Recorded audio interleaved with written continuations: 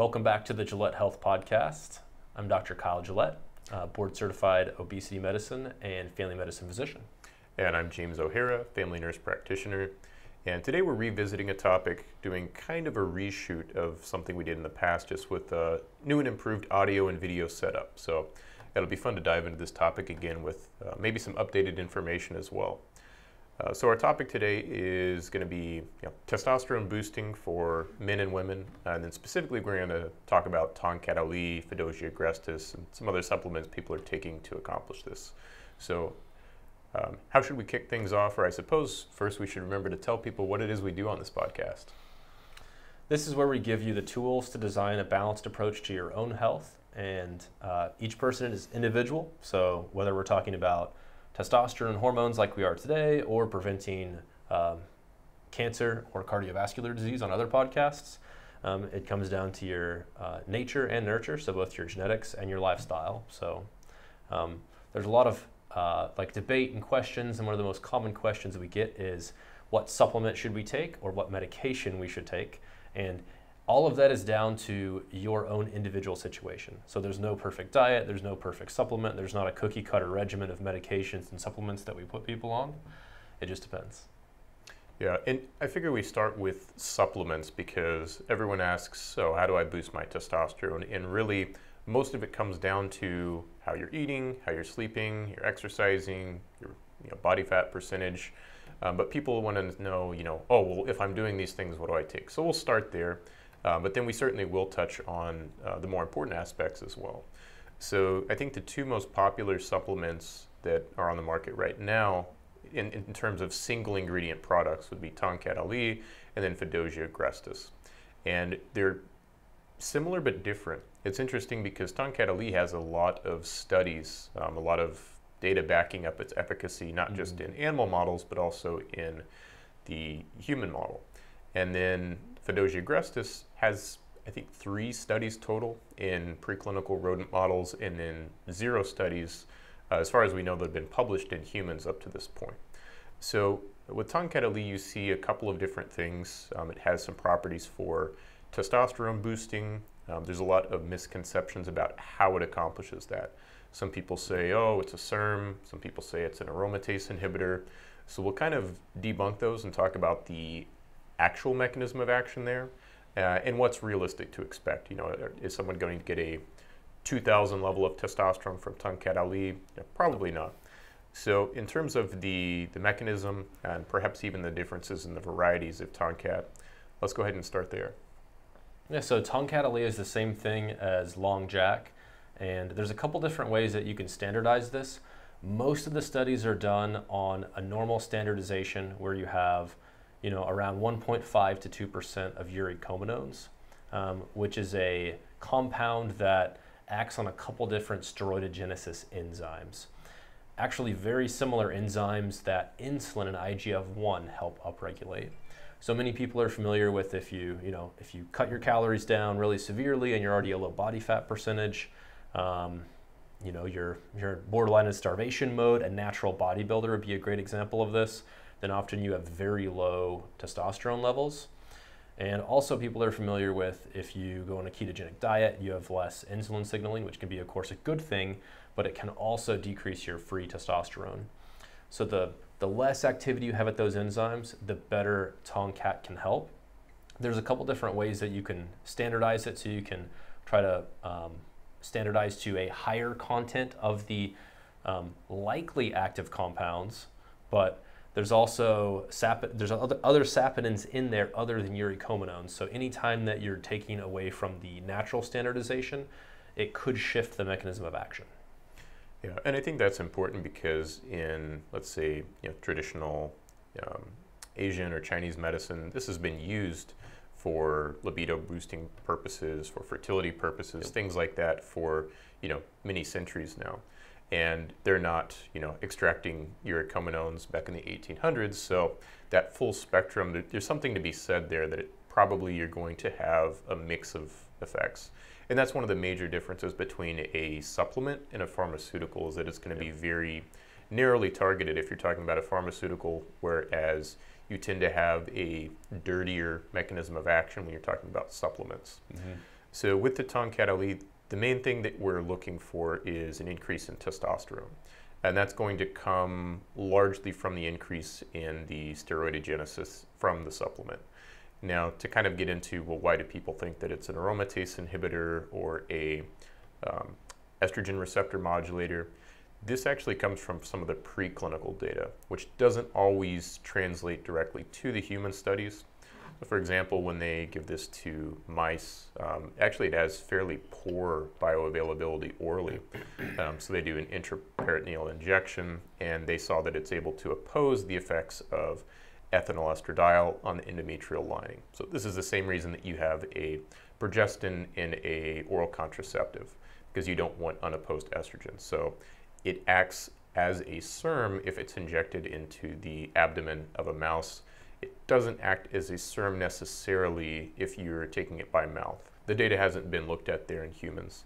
Now, there may be some potential that it could act as a Serm and have some efficacy in things like endometriosis, for example, opposing some of the estrogen in that estrogen-dependent tissue.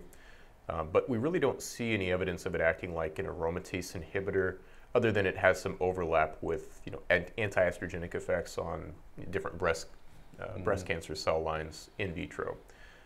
So in humans, it actually increases testosterone and estradiol, and an aromatase inhibitor would not have that same effect. Mm-hmm.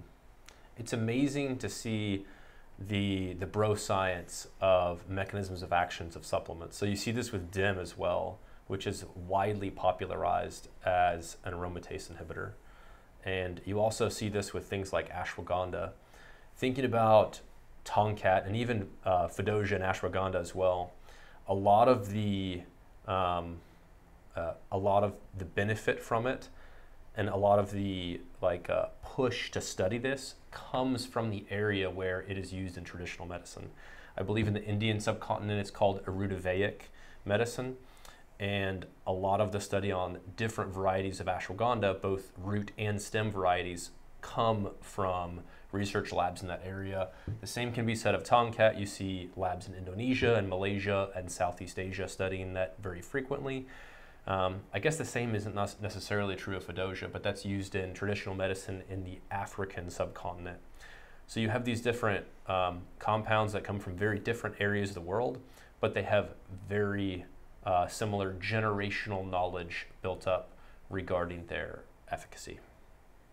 Yeah, and it's interesting because sometimes you'll see something like that and there's a expectation effect. So people will take something with the expectation that it's going to improve fertility, vitality, etc. This may even be something we see with testosterone, where someone with normal testosterone goes to a testosterone mill clinic, they get put on testosterone and they're like, wow, this is great stuff. I think there's a bit of an expectation effect surrounding that, just to give another example. But natural medicine certainly has its place. You just have to be mindful of a lot of those overlapping targets, because it's, like I said, a dirtier mechanism of action. So when we talk about the benefits of Tongkat Ali, it's mainly going to be raising testosterone, and people want to raise testosterone for different reasons. Usually it's for either athletic performance or increasing lean body mass. Sometimes it can be a sense of motivation, how you feel. Kind of the mascot of testosterone has been it makes effort feel good. And even if you raise testosterone within the reference range, that does convey some benefit. So you'll see sometimes some misinformation about, oh, well, as long as your testosterone is in the normal reference range, you're not going to see any benefit. And that's not exactly true, because we've seen when people have exogenous testosterone, I think it was a gel that was used in this particular study, but even different dosages that landed people in the reference range, you did see an improvement in lean body mass. So, there's more variables at play, androgen receptor sensitivity, which we'll talk a bit about, but you shouldn't believe people that kind of have an all or nothing approach to that, because there can be small changes that over time can lead to a big difference. And then in terms of the side effects, that's something that we always discuss. So, is Tongkat Ali safe? What side effects could it cause, either indirect or by its direct mechanism of action? Those are things that we look at very carefully, because we don't want to market something or or tell people, oh, this medication or this supplement can never have any side effects because it's natural or because it's been tested by pharmaceutical companies. So what are some of those things? Tongkat is one of the safer supplements. There was one study out of, I believe, Indonesia that looked at Malaysian Tongkat, so definitely a little bit of a bias there, conflict of interest, but there was concern about heavy metal content in the raw that came from Malaysia. So that's why a lot of companies will specifically state Indonesian source for their Tongkat.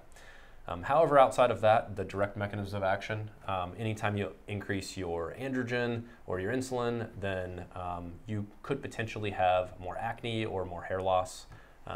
But that's likely an insignificant effect because this is not going to make, in most people, it's not going to make a huge difference. Yeah, so things like acne, hair loss, things that are thought of as being androgenic can certainly happen.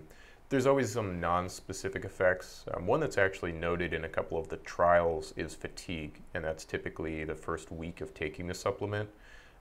Why exactly that's happening, it's not clear. It could be an effect on cortisol. You do tend to see those kind of balance each other out with higher testosterone. You see cortisol suppressed to some degree in some cases. But there's other things like upset stomach, or dizziness, or headache, and those really don't make a whole lot of sense with the mechanism, so they could be coincidental, or they could be one person's reaction to a substance or the uricominones in that supplement. So it's generally safe. It's been studied up to 6 months at fairly high doses, 600 to 800 milligrams.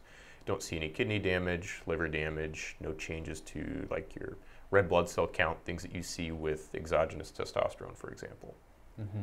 Occasionally you will see different concentrations of Tongkat, and for different concentrations it's just harder to monitor like what the bioavailability would be, what the equivalent dosing would be. Occasionally we do use a different dosing, but sticking to the standard dosing in general is your best bet if you're trying to go by like the most commonly used study and the best evidence that you have available to you. Good rule of thumb for Tongkat is the less insulin and IGF-1 signaling you have. So if you're in a big caloric deficit, or if you're like a ketogenic dieter, or you just have lower insulin and IGF-1 at baseline, the more helpful it will be. Yeah, we chatted about that a bit in the previous episode where we talked about, if somebody's taking metformin, they're going to improve their insulin sensitivity, getting rid of that excess glucose and reactive oxygen species that are secondary to that. It's probably going to help with late cell function in the long term. Yep. But it basically does put the brakes on that same steroidogenesis cascade that the Tongkat Ali is going to be pushing back against. So it could be a nice synergistic intervention there if somebody's using a supplement medication for insulin sensitivity, and then also addressing that steroidogenesis with something like Tongkat Ali. And I don't think we should neglect talking about the TRT and Tongkat rats. I just remembered that from the last podcast.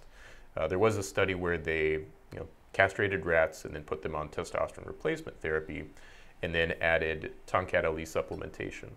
And they did see an increase in the size of the levator ani muscle. It's a common target for androgenic or anabolic activity of the anabolic activity of different compounds. So I thought that was particularly interesting. Does Tongkat Ali have an additional anabolic effect in people, for example, who are on testosterone replacement? The answer is I don't know, because I don't see a lot of people who are on testosterone taking Tongkat Ali. Probably wouldn't be a huge effect size, but it's an interesting study, and that's what we do, is read interesting studies and bring them up. Mm-hmm. If Tongkat did have a significant effect, then one of its mechanisms might be its action on SHBG. If you look at the different studies, and SHBG again is sex hormone binding globulin, the protein that binds androgens and estrogens. The higher your SHBG, it's more likely that Tongkat will decrease it, again kind of mimicking how high insulin levels will help decrease your SHBG. So it's been studied in females as well, and they took a group of females that had very normal SHBGs and they did not move significantly. A lot of studies are designed like this. However, if they had selected a different group to study, then they would likely have seen more of an effect. Yeah, and I think it's important to note Tongkat Ali works in younger men, older men, and also in women for raising testosterone levels. The newest study that I'm aware of showed about a 20% increase in both testosterone and estradiol levels, again in that 600 to 800 milligram dosing range. But just because that's where it was studied doesn't mean you can't start with a lower dose, track your either subjective improvements or objective improvements on the blood work. And I believe that brings us to Fadogia. So Fadogia has an additional unique mechanism where it can potentially increase luteinizing hormone. And this is definitely seen in the preclinical models, and both of us have reviewed a lot of blood work of people taking one or both of these supplements. And I wouldn't say every single time, but there have certainly been 50% or so cases where you do see a significant increase in the level of luteinizing hormone, and then downstream of that, an increase in the testosterone level. So I think that effect is preserved in humans. We just don't have a high quality randomized trial to kind of sort that out because, as we mentioned, it has 0 studies as of right now in humans, but I think that there will be studies done just because there's such a major commercial interest in this, and then more and more people are taking it. So one thing that we did look at was testicular toxicity, and that is seen at certain dosages in the preclinical models. So the human mouse equivalent there is something like 250 milligrams is kind of your upper safe limit of daily intake. But then people are like, well, I want to take more. So I don't recommend that people take more, but if they do, then we talk about, risk mitigation. And there's a couple theories about this relating to reactive oxygen species, oxidative damage, and some potential ways to mitigate those. So perhaps we talk a bit about that. Definitely. So when you're thinking about the toxicity of a not very well studied compound, however, a compound with a very long history of human use. In traditional medicine, you're trying to find the mechanism of action of toxicity. And there's actually papers on Fadogia agrestis. By the way, there is other species in the Fadogia genus that's very interesting for hormone and testosterone optimization. Agrestis is just getting a lot of attention right now, perhaps because of our friend Dr. Andrew Huberman, and also Derek with More Plates, More Dates, and even Joe Rogan. But specifically with Fadogia agrestis, there are studies that say it is an antioxidant and it helps improve spermatogenesis in the testes. And I believe that's also a rat study. I believe that's from August. We'll link these, of course. And there's also studies, there's kind of like a group of studies that looked at different doses of Fadogia agrestis. And they looked at increasing markers of oxidative stress, like alkaline phosphatase and gamma-glutamyl transferase, GGT and ALK-Phos. And those can increase. However, when you look at labs, and often we do check these for individuals that are on Fadogia agrestis, it's actually pretty seldom that you see those increase. However, there can be a decrease in the testicular size. It's correlated with the changes in ALK-Phos or GGT. However, we don't know if that's causatory. It could also be that the efficiency of the testes, both for testosterone production and spermatogenesis, improves. So the size could potentially decrease. Yeah, some interesting theories, and like I said, we're excited to see more research in this specific area. So the way that they have shown testicular toxicity from various compounds to be mitigated in animal models, usually with antioxidants, and sometimes very high doses of antioxidants, like what would be the equivalent of, I don't know, something like 500 grams of taurine in a human. Yep. But N-acetylcysteine seems to have a fairly potent effect at a lower dose.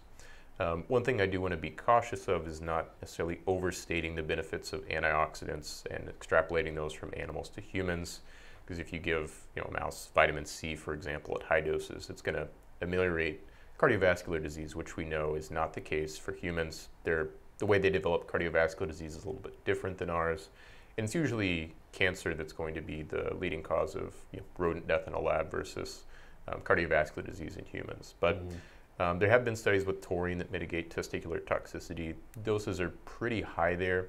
There have been studies with N-acetylcysteine that also mitigate testicular toxicity. Usually these are with heavy metal exposure or with things like anabolic steroids that they're giving to these mice and looking at testicular effects, probably for some of the early research to try to develop a male contraceptive, something like that. But the N-acetylcysteine seems to be something that could potentially push back a little bit against any extra oxidative stress you're having there. It's a direct precursor for glutathione. We know those levels decrease with age, and people's capacity for dealing with that oxidative damage decreases with age. And there was a study earlier this year, I think they used glycine and N-acetylcysteine, and this was in older adults, and they saw, the improvements, reductions, just like you would expect in that oxidative stress and damage. So we have some pretty solid data to base that on. We do recommend also people, taking breaks and not just taking high doses of Fadogia Agrestis year-round, because with exposure to any compound, it's going to be the dose and the duration that either make the medicine or the poison. So, just being reasonable, being more on the conservative side, taking maybe 3 weeks on, 1 week off, or 1 week on, 1 week off. There's different ways to do it, and then perhaps supplementing that with a little bit of antioxidant support, typically in N-acetylcysteine or in ethyl ester N-acetylcysteine, which is a newer compound that we've seen some companies having on the market. Yeah, that's a good summary. I'd say the top three, along with NAC, would be taurine, which we mentioned, or ursodiol, and they have a taurine-ursodiol combo known as TUDCA as well. So that's also used for other inflammatory conditions. So those would be some things to consider. A general dosing would be 300 milligrams or less per day with a 3-to-1 ratio or more conservative. So 3 weeks on, 1 week off, perhaps 3 months on, 1 month off for some individuals, especially if they're getting labs, and of course doing this in concert with your healthcare provider. Absolutely. And now we get to talk about the lifestyle interventions, which people tend to find not as exciting for some reason. I guess it's just not as easy. But we can start with sleep, because that's when you're going to have your peak testosterone levels during sleep. You have your biggest LH surge in the early morning hours. I suppose this would be around 4 a.m. if you're getting up at 7 or 8. This is usually during your rapid eye movement or REM phase of sleep where you're dreaming. So sleep has a bigger effect on your recovery from exercise, like your improvements in lean body mass, than I would say it does on your testosterone levels. It can certainly lower your testosterone levels, if somebody has a week of sleep deprivation. We've seen the studies there, but it's not a 90% reduction in your testosterone. It's going to kind of be a slow bleed down, and you may see a 20 or 25% decrease in those levels. But the effects that you're going to see on your recovery and your cognitive functioning, your motivation, are going to be dramatic. So getting good night's sleep and setting up circadian biology, which, again, as you mentioned, Andrew Huberman, he's done a great job of getting more people to pay attention to just how important it is to kind of get into a routine and maintain that consistency so that you're functioning and not trying to fight against what your body's naturally programmed to do. Mm-hmm. I'm a big fan of polysomnograms or sleep studies. If you have poor sleep and you have symptoms like very tired during the day, feeling like you have to take a nap, also waking up at night or feeling like you're short of breath at night, or if you just have high hemoglobin, hematocrit, and low testosterone and no other cause, it is certainly reasonable to do a sleep study. They can do sleep studies at home as well. I would say this is on the top 3 list for causes of low or suboptimal testosterone. Yeah, and sleep apnea is something that is really, I think, underdiagnosed with the prevalence of people with obesity. If you look at some of the more conservative estimates there may be 30 million Americans with sleep apnea. If you look at some of the studies that show higher incidence in obese populations, that could be as high as 60 million, and we certainly don't have 60 million people treated for sleep apnea. Of note, if you have low testosterone or hypogonadism and you have sleep apnea, then that is reversible if you improve the sleep apnea or even just decrease the body fat and the fat within the tissue of your neck and throat. And if you start TRT in order to address that, that will almost certainly make your sleep apnea worse, where you either need to start a CPAP if you're not on one already, or get an oral appliance in some cases, or have a consult with an ENT, or increase the settings or change the settings of your CPAP. Yeah, important considerations for people. That's why it's not as simple as see a testosterone that's low, give it testosterone. It really affects a number of different body systems and even your sleep biology. So get good sleep, set up a routine. 7 to 9 hours is kind of the sweet spot there. Tracking your sleep with something objective like a, Oura Ring, Apple Watch, BioStrap. There's a Whoop. Tons of different devices out there, and using the same tool consistently is probably going to be more important at this point in time than having the best device out there, just so that you can see how X intervention affects Y, your sleep. So next we have exercise. So exercise can raise testosterone levels acutely, but those acute changes in hormone levels aren't necessarily what drives the outcome. So you'll see, for example, a meal. Somebody will eat a high-calorie meal, and that's going to decrease testosterone level for a period of time. But that's not what is driving the outcome. So you shouldn't just never eat because it lowers testosterone, or your testosterone will fall due to that. But we need food and protein synthesis for anabolism. So I wouldn't get hung up on the intraday fluctuations. To talk a bit about the timing of testosterone collection, that should be early morning on an empty stomach before you have a meal that could decrease that and give you a falsely lower reading. But the exercise programs that have been shown to increase testosterone, they typically involve large compound movements, not overtraining, but not undertraining either. So if you see someone who is training every day, resistance training and cardio, very low body fat, you're more than likely going to see a low testosterone in that person. And that's why I don't think either one of us are really surprised when you see influencers who are showing their results. They have a phenomenal physique, a lot of lean body mass, but low testosterone levels. And I think that's important for people to realize that you can still make a lot of progress, regardless of where your testosterone level is. But it's important to be mindful of your training volume and your progression, making sure you just have smart programming so that, for one, you don't get injured, get overtraining injuries, and for two, to support a healthier hormone profile where you'll probably feel better. The correlation between your testosterone levels and your physique is actually relatively weak especially if you're natural. But even for people on replacement as well, or even on more than replacement, it is a relatively weak correlation. And some of that we'll talk about androgen receptor sensitivity and density, but a lot of it has to do with the lifestyle. So it's like if you're building a sandcastle, whether it's a medication or a supplement, it's literally just a tool to help you do so. It can certainly be helpful, and optimizing your natural testosterone from 300 to 600 is certainly helpful. Now, going from 600 to 900 may or may not be that helpful. Much less helpful than going from 300 to 600. Yeah, and if you're looking at the general population, you're not going to see a strong correlation there.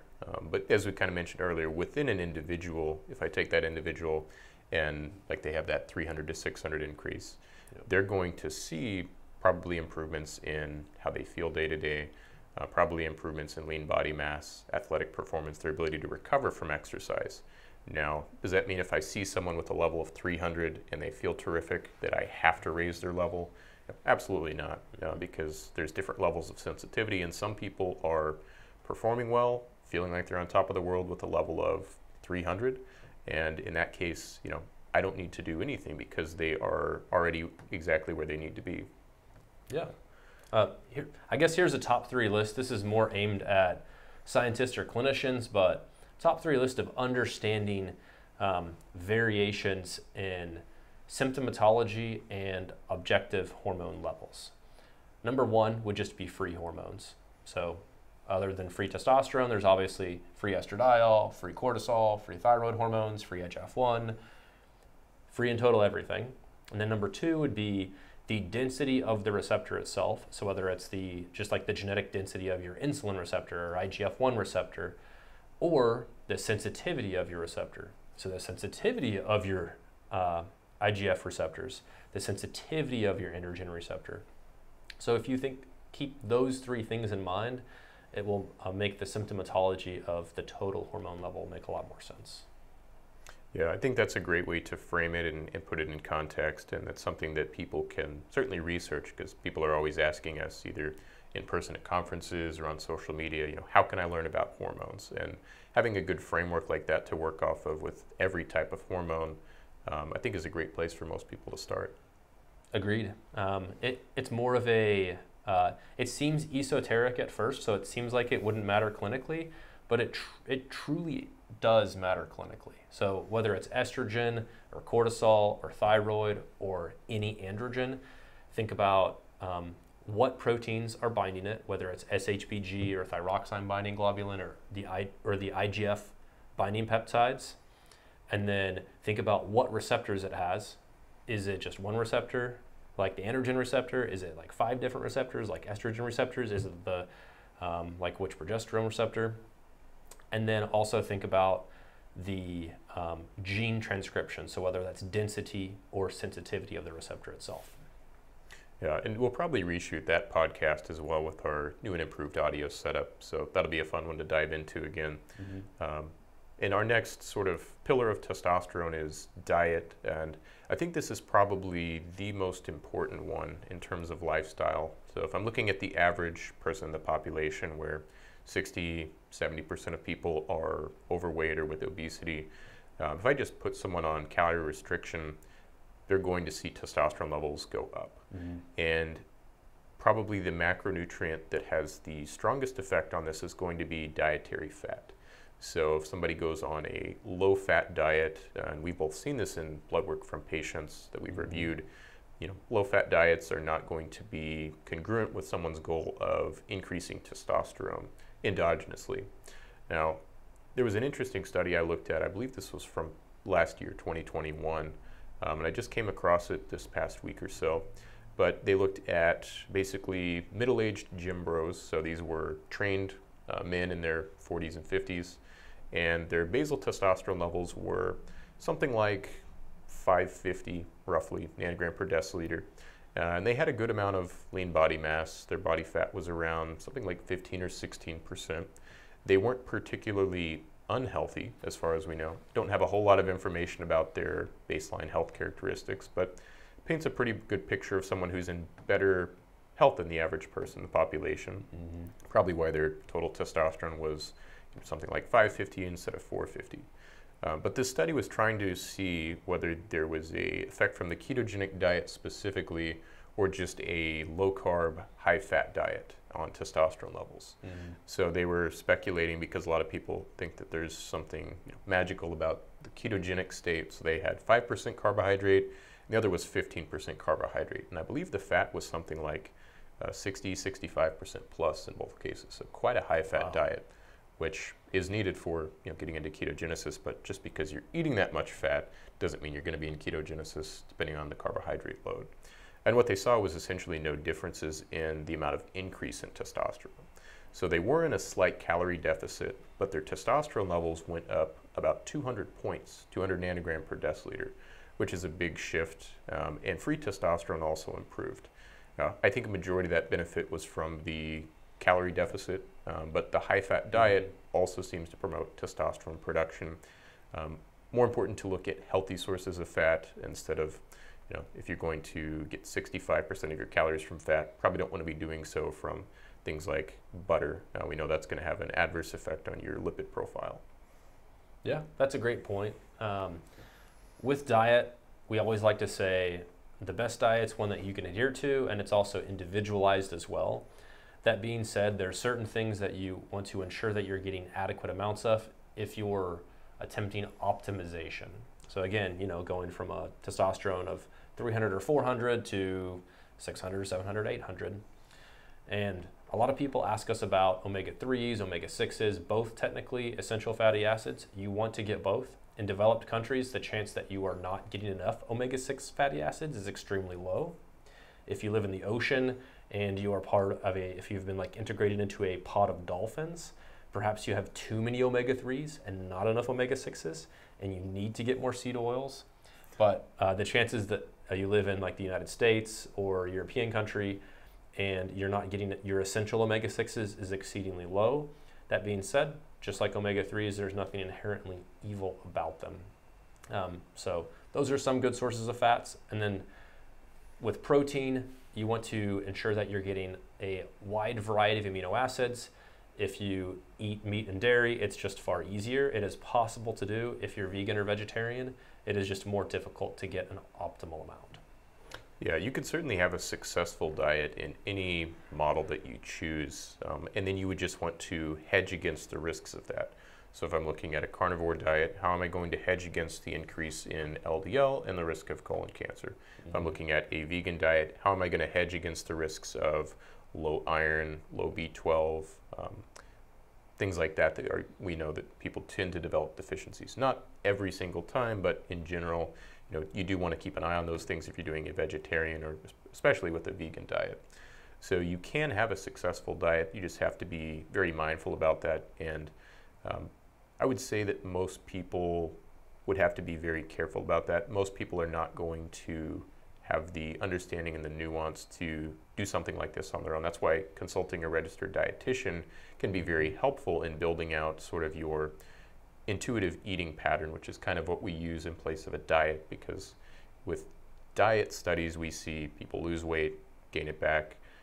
Intuitive eating, developing habits, and the amount of physical activity is important as well. So I think over 200 minutes per week, you see people keeping off weight more than at lower levels of exercise. So when it comes to diet strategies, one question we get a lot of, or one diet that we get asked a lot about is intermittent fasting. So let's chat a bit about that. Yeah, we've talked about this a decent amount, and this is a good example of the acute effects versus the chronic effects versus the cumulative acute effects on hormonal profiles. So for some individuals, IF or intermittent fasting or time-restricted eating, or however you want to look at it, there's a lot of different ways to do it, but it can help decrease insulin signaling.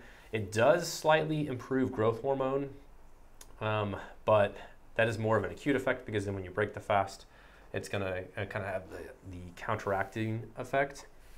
So it's one strategy, but it's more for health reasons. So it would be more for an individual, for example, at higher risk of neoplastic disease or cancer, and not as helpful for hormonal health or specifically testosterone optimization. In fact, if there's an individual that is trying to build up lean body mass and they have a slightly suboptimal, even if normal testosterone, whether this is a male or a female, intermittent fasting might be a counterproductive strategy. Yeah, that's not to say that you can't put on lean body mass if you are using something like intermittent fasting, but the data that we see shows that, frequent feedings, like let's say you have 4 meals during the day with protein in them and then some pre-bed protein, you're going to have more muscle protein synthesis and lean body mass accrual than somebody who has an equivalent amount of protein in a OMAD or 1 meal per day sort of program. So it's just important to keep the goal in mind. And something we see a lot of people doing is they, maybe used to be an athlete or a bodybuilder, and they used to be eating 6 meals a day, high protein, and then they've accumulated all the lean body mass they need. And some people are shifting towards intermittent fasting for reasons like mental clarity, giving their digestive tract a break, potentially reducing risk for cancer, although the data isn't perfectly clear there. It's a potential benefit, and it's certainly not going to increase risk for cancer if you're reducing your feeding frequency. And then with the growth hormone, it's important to remember that those short-term effects, like somebody going in a sauna and getting 16 times more growth hormone, is not necessarily going to translate to 16 times more muscle growth. Is it good for you? Yeah, we're both big fans and advocates of sauna use. Sauna may have some anti-catabolic, if not mildly anabolic effects, which we should probably dive into in another podcast. But it's important to remember that it's not necessarily those small fluctuations. It's going to come down to lifestyle. So people do like to obsess over the hormones, but sound like a broken record, but it really does come down to lifestyle. Yep. One other note on IF, in the podcast from the spring that I did, I talked about how health reasons is a great reason to do intermittent fasting for all the reasons that we've just discussed. There was a recent study between the podcast I did with Huberman and now, and it looked at intermittent fasted or time-restricted eating for weight loss. And it studied the group over a period of about, I believe it was 12 weeks. So over 12 weeks, you have slightly faster weight loss. But the problem with this, of course, is that they don't study past that. So if you study a VLCD or a very low calorie diet, then you also have very accelerated weight loss. And then after you go off of it to a more reasonable diet where you're not going to be depleted or have other deleterious effects, then it's essentially identical. So if you're trying to accelerate weight loss extremely fast and you want, I believe it was an extra 2 pounds that they lost over 12 weeks, then intermittent fasting can still be used. But I still believe, and I still think the evidence is clear, that IF is not a great diet for losing body weight. Yeah, particularly because preserving lean muscle mass is always a goal that we have when we're working with someone losing weight or has a goal to lose weight. So we touched on a bit earlier about the nuance of the blood work surrounding testosterone levels and hormone levels in general. So for women, it can be very important to make sure you're checking levels around day 21 because you really want to catch the progesterone level and see where that level is at in conjunction with the estradiol and testosterone. During ovulation would also be an interesting time to look at hormone levels because you should see a spike in estradiol and testosterone levels. Yes. Probably going to be attenuated, if not absent, if someone's on a contraceptive. But for someone who's wanting to look at their natural hormone production, then you could certainly check that time as well. And then for men, it's less important, what time of the month, of course, but the time of day is particularly important. And a lot of insurance companies will, mandate seeing 2 testosterone readings early in the morning on separate dates, several months apart, to confirm a low testosterone diagnosis. And the early in the morning is important because if you check, perhaps the average person late in the evening before they go to bed, you're going to see a low testosterone level. That's the diurnal rhythm. That's normal. You kind of see that ablated when someone's on a TRT protocol. But there are some interesting regimens out there that could mimic that diurnal rhythm a little bit better. Perhaps we'll touch on those in a future podcast. Yeah. And then you have to look at the SHBG, and one thing that we both noticed probably several years ago was the wide variation in free testosterones depending on the method that's used. So, one example, I've seen someone with a 600 level of total testosterone, nanogram per deciliter, and then the free testosterone, one assay from the lab was 7 and the other was a 17. So is that person hypogonadal or optimal? And in most cases now, I'm kind of defaulting to the clinical picture and then using a calculated free testosterone based on the sex hormone binding globulin. It still is interesting to see those assays. A lot of time they do line up when you don't see extreme outliers. If someone has a normal SHBG, you're probably not going to see anything very abnormal there.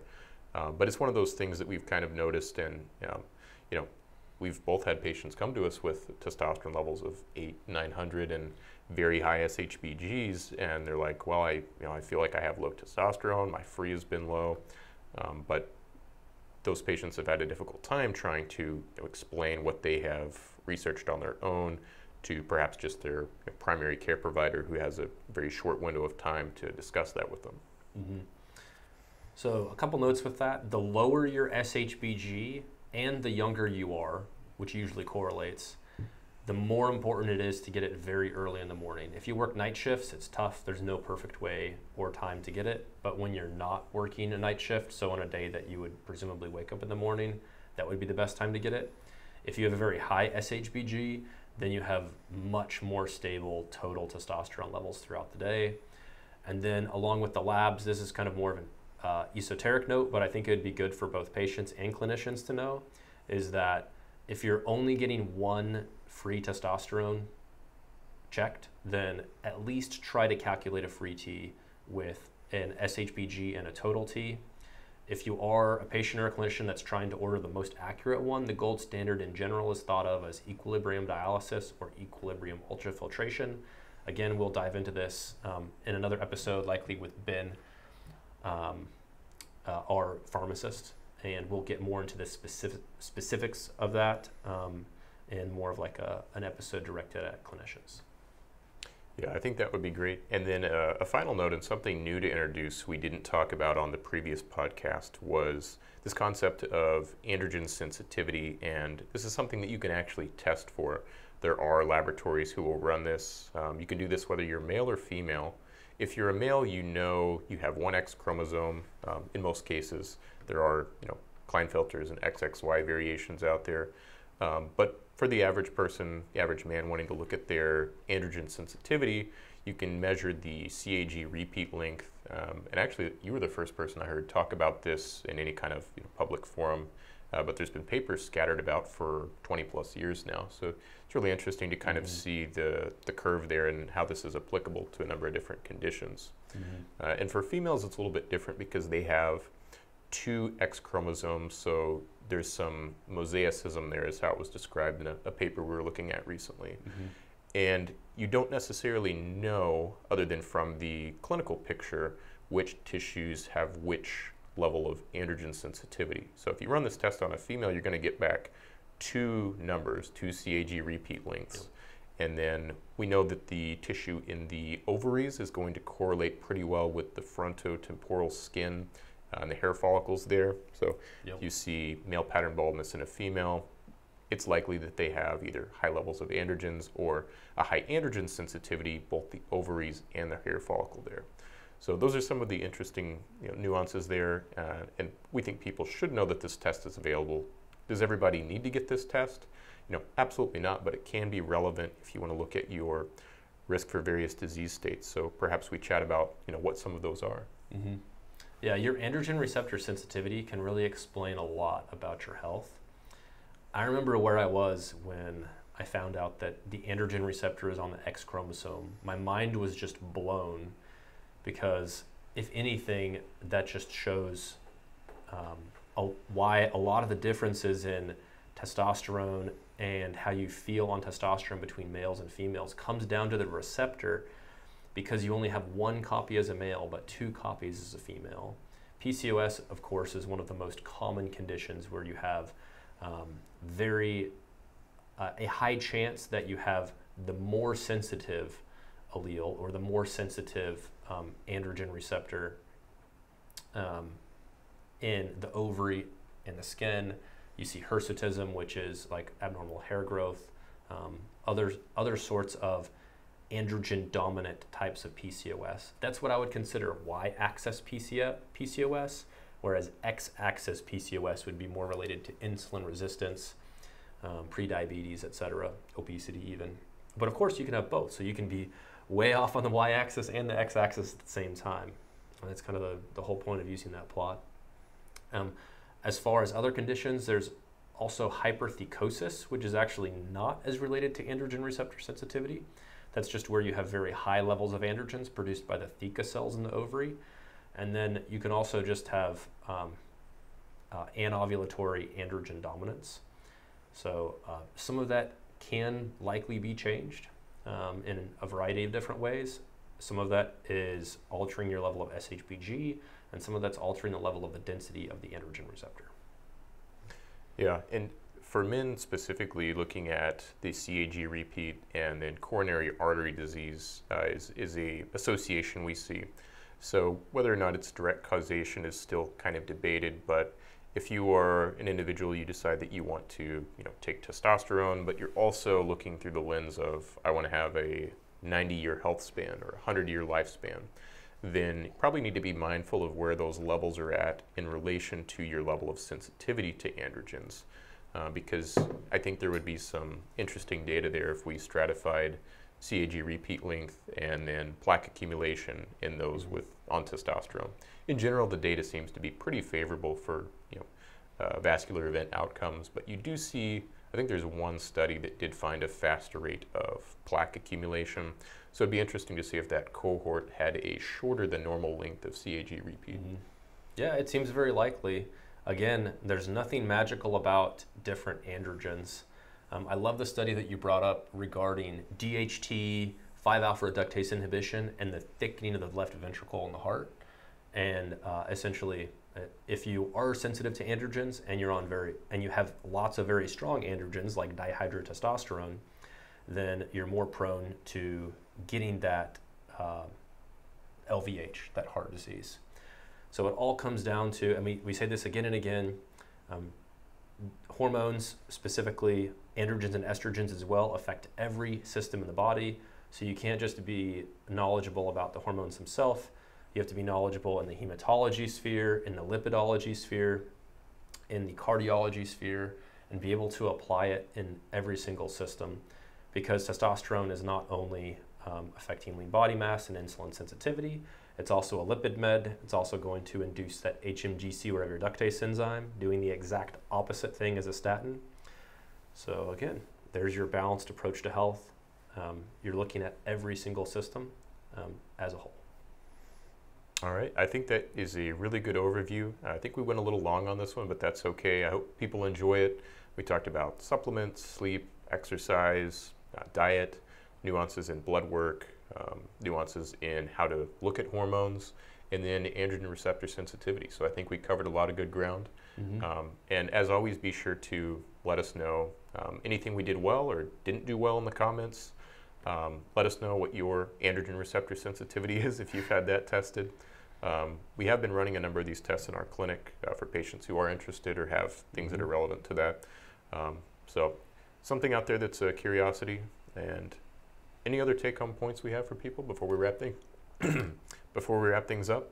I think that's about it. At some point, we will post on our website to where even without being a patient, you can sign up and test your androgen receptor sensitivity and get other various biomarkers. The average, I believe, is 19. Depending on your heritage and whatnot, of course, it can vary wildly from low teens to high 20s, and I believe even single digits and even in the 30s. So yeah, let us know what your androgen receptor CAG repeat number is. Any comments help us. As always, we appreciate your time, and we hope that God will bless you and give you health and happiness. Thank you.